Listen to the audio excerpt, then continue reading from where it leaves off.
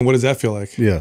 You feel stimulated. It's like when you had too many cups of coffee, too many days in a row. So you're overly stimulated. You are pretty lethargic as an overall rule. You can't think straight. Brain That's what fog. happened to me with SS-31. I got headaches from it. I took too much SS-31 because, I don't recommend my listeners ever do what I do, but I tend to, be a little bit of a cosmonaut.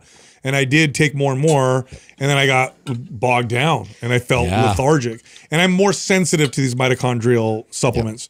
So which is good. Yes. So that tells me your mitochondria are already spinning and functioning properly. Good. So that's kind of your spectrum of gauge. Like if you want to really check your mitochondrial health, take these mitochondrial peptides. If you have to take a lot, more than likely your mitochondria need a little bit of help. Got it. And like with SLU, it's actually super interesting. I've had individuals approach me and I'm working with them now. They were taking like 100 milligrams. We take it in micrograms. Usually the dose is like 100 to like 500 micrograms. They were taking milligrams? 100 Oh milligrams. my God. So that's like, what is that? 100,000 times more than people with deep pockets that just want to see what happens, shuts down testosterone production, atrophy the testicles in like 3 days, pull down DHT, estradiol, interleukin-6 pulled down and tanked, and then hsCRP shot up. So you had that reverse immune response. You had dermatitis, you had swollen lymph nodes. Like, it's crazy. Yeah, I like destroy these people overnight. And I'm like, yeah, because you took like 100,000 times a dose, So usually the dosage for SLU, you start off with 100 micrograms. Every other week, work up by 100.